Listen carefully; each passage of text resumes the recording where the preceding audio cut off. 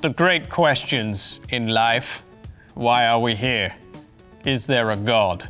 Are we alone in the universe? Where does CatDog's poop go? Today on Because Science, we'll be answering one of those questions. Can you guess which one?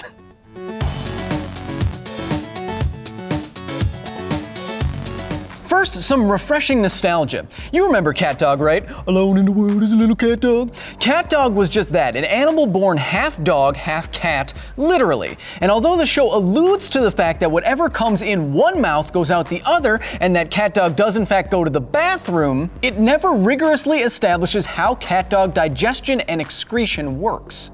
Which leads one to ask, where does the poop go? There's a surprising amount of debate around this eternal question, and we wouldn't even be having this conversation if you guys hadn't tweeted at me about it over 200 times. So let's see what you guys thought. Okay, a majority of you think that CatDog's poop goes to some mysterious poop dimension. No, but let's go through it. Some CatDog truthers go along with what the intro suggests. A piece of food comes in one mouth, and out the other mouth, like some kind of horrible reverse human centipede. Others think that CatDog poops out of some kind of mysterious anus, a hashtag mysterianus, if you will. And I guess that's not impossible. Here's a snake named Medusa which eats using both heads and poops using one excretory orifice.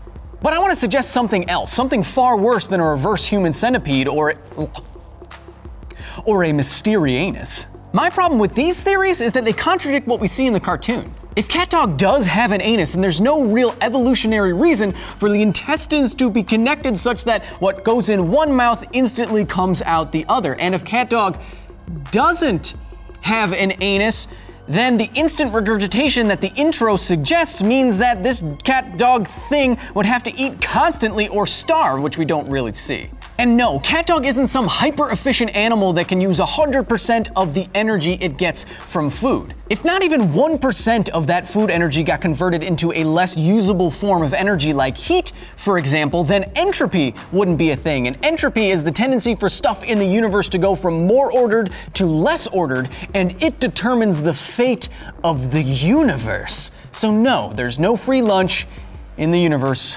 thanks to thermodynamics. Even for a little cat dog. So here is what I suggest. CatDog doesn't poop at all. Yeah, not all organisms on this planet actually poop, and a majority of you watching right now probably have some of those organisms living on your face. Your face. Meet the Dermodex face mite. Two species in this genus call your face home, or more specifically, your forehead and your eyelids and your cheeks and your chin and your nose, and also your chest and your butt and your genital zone. You have them pretty much everywhere, and a majority of you have them, and you got them from your parents when you were born. Thanks. Feeling itchy yet? Don't worry, the bugs are pretty much harmless, but it's about to get worse. No, I'm good.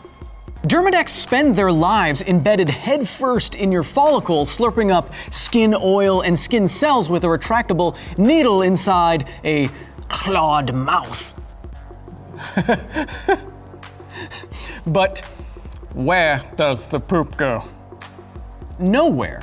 These mites don't have an anus. Instead, Dermodex face mites eat until they die, storing all of that poo in cells near their guts. And when they do die, they just kind of leave a poo-filled corpse that decomposes and gets poo all over your face.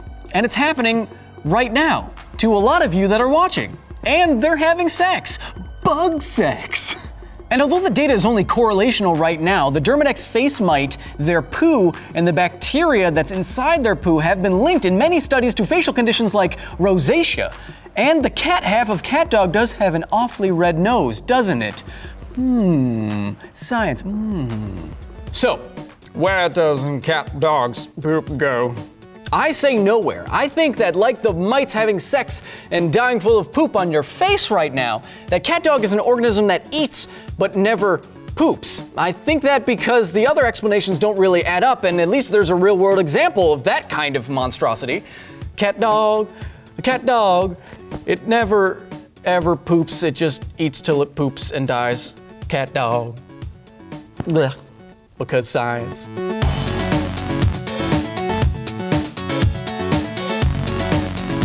Thank you so much for watching. Hey, did you know that you can get a Because Science shirt in the Nerdist store? Well, you can, and now you can also get, on May 30th, a Nerdist hat.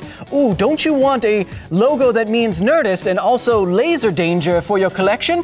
I know I do. This is mine. Get your own, May 30th. We also have a Twitter question from @jcash10. With the new Assassin's Creed trailer, could you do a Because Science on a leap of faith? How about this?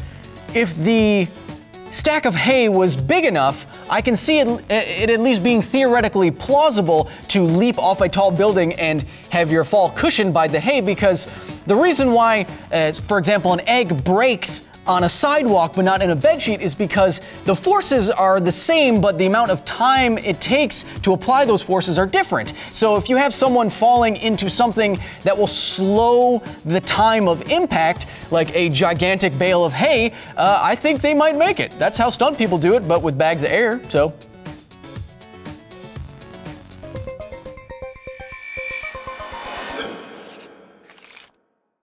Do you know what the scientific term for hairball is? It's trichobazor.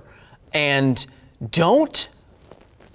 PSA, don't ever Google image search that.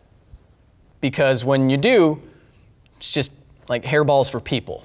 Like, they had to remove it. I warned you.